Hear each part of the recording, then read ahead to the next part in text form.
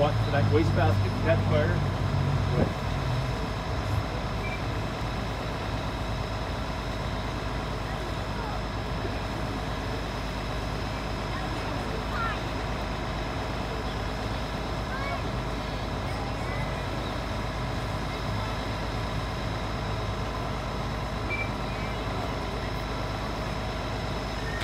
I see fire in the wastebasket. There it goes. Okay, so I started my timer. Fire is burning up the curtains. There's a smoke alarm. That was quick. That was in 10 seconds. 10 seconds after wastebasket caught fire, we had a smoke alarm activation. So now you can leave the house. Now you know it's safe to get out of the house. It's time to leave. We've had a smoke alarm going on. There's some smoke coming out underneath the plastic on the front. Starting to get warmer inside there. And we're at 30 seconds in.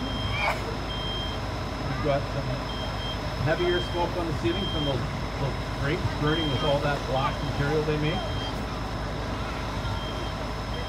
Oh, is the fire going to take off or not? Oh, there it goes. It's finding the couch. Good. Found the couch. This should do it, I hope. We're 1 minute in, and we really haven't got as big a fire as the last one.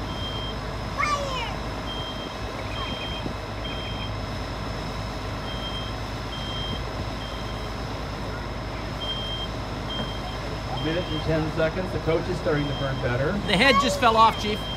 The little metal cover on the head fell on the floor, so it's got enough temperature that fell away. Pretty soon the head will get warm. For a minute and 25 seconds, fire is getting a little heavier. And should be pretty quick.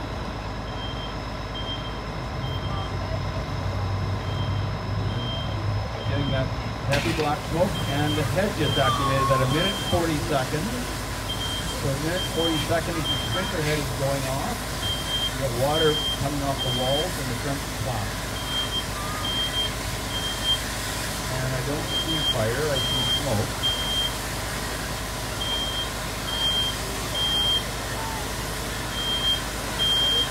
And so that fire is not getting any bigger. In fact, I suggest it's probably going out. So that was a minute and 40 seconds into the fire. You saw the sprinkler head go off and hold the fire where it was. So the damage in that room is going to be substantially less. We have only a bit of the end of the couch burn on this one. And the curtains have got a bit of fire up to the first 3 feet. I think we could